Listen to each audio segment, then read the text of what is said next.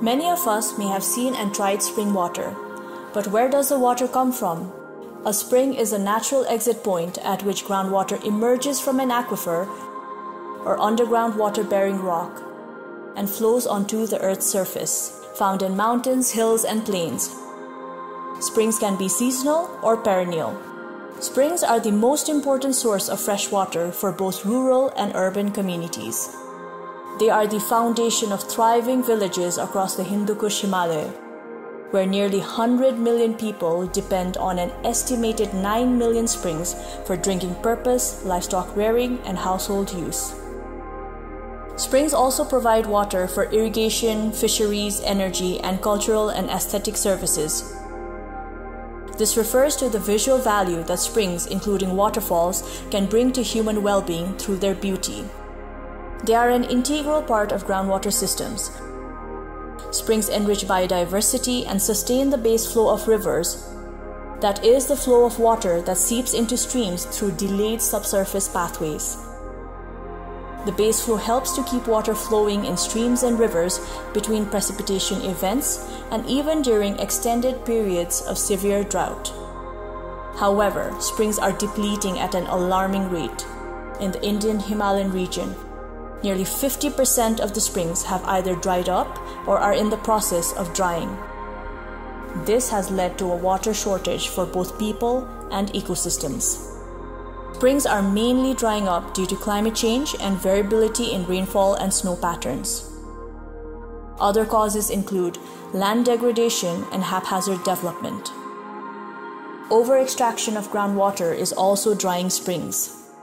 However, this is not the end. Springs can be revived. This is done through a process based on hydrogeology, the area of geology that deals with the distribution and movement of groundwater in rock and soil formations. The first step in this process is to identify the recharge areas, the areas through which water infiltrates and reaches the aquifers where groundwater is stored and flows to a spring. In order to revive the springs, certain activities can be carried out in the recharge areas. Experts in hydrogeology, soil water conservation, forestry, and others can train communities how to do them effectively. These activities include digging trenches and constructing recharge ponds and pits to collect the surface runoff or water flow. This increases infiltration to recharge groundwater and aids in natural spring recharge. Planting vegetation and constructing terraces from organic material, known as terrace bunding, promote water retention and help prevent erosion. Agronomic measures include contour hedgerows, planted along the contour of sloping lands and intercropped with nitrogen-fixing plants to prevent soil erosion. Mulching, covering the soil with other organic material to preserve moisture and improve soil quality. And constructing check dams, small dams made to reduce water flow to counteract erosion, used to channelize the runoff and to stabilize gullies. Typically, these activities are carried out by local communities with technical and funding support from government departments, NGOs, or the private sector. In cases where the recharge areas are located within state forest, the forest department takes the lead in implementing measures involving local communities. The people who use the springs are responsible for the maintenance of measures. It is important to incorporate traditional knowledge while implementing the spring revival measures. Examples include traditional ponds, which are used by buffaloes as wallows, which contribute to recharging groundwater, and sacred forests, which are maintained around springs for conservation purposes. In order to revive springs, it is crucial that efforts look beyond the spring itself. That is why we advocate springshed management as a nature-based solution, which involves not just management of sources, but also the recharge area benefiting people and nature.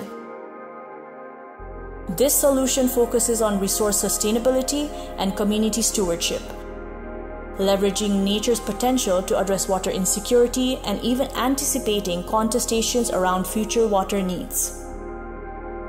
Springsheds should be well managed. The different groups of people who use the water also known as water user groups, should have clear rules and regulations for managing the springs and recharge areas.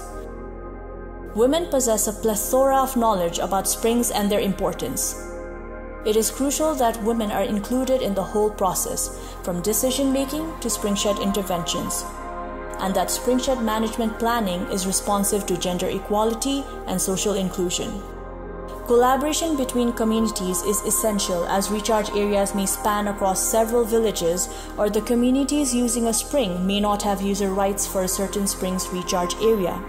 There can be payment for ecosystem services. Their participation for spring revival can be incentivized. Communities using the spring can provide incentives to the communities managing the recharge areas. Incentives can be either in cash or material, or even labor inputs for maintenance of recharge areas.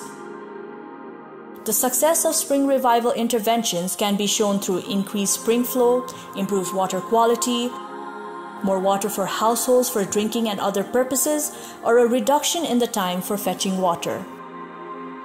The time saved can be utilized for education, income generation activities, and self-care. Households don't have to purchase expensive water to fulfill their drinking and cultural needs. Due to spring flows, the flora and fauna of the local environment also thrives. Increased spring flows will result in more water in the streams and rivers, especially during the dry seasons.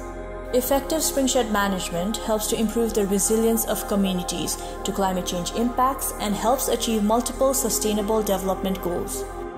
By reviving springs, local communities have increased water security even in the erratic climate, and therefore they are less vulnerable to climate and other changes. We call on a number of groups to take action to revive our springs and help manage our water sources effectively.